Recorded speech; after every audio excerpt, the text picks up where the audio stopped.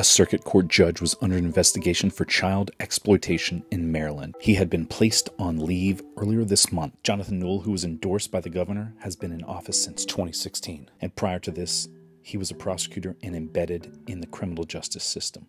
Prior to this investigation, someone knew this was a corrupt judge and began placing corrupt stickers over several of his signs during a campaign. And one blinded resident stood watch over these signs and was ready to report it to law enforcement if he saw anyone deface them.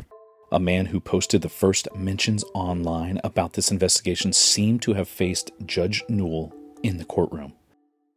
In the criminal complaint, Newell had set up a camera in the bathroom to watch a shower. Conveniently for him, he had kids over and was seen setting up the camera on seized footage. According to the complaint, Newell would check them for ticks.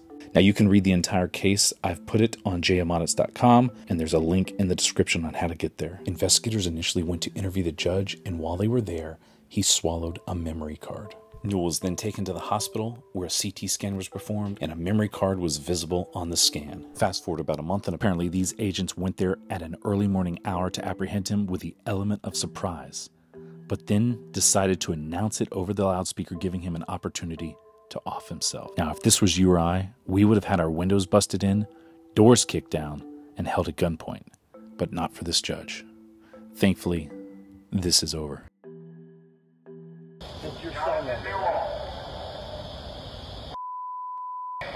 You're first to know.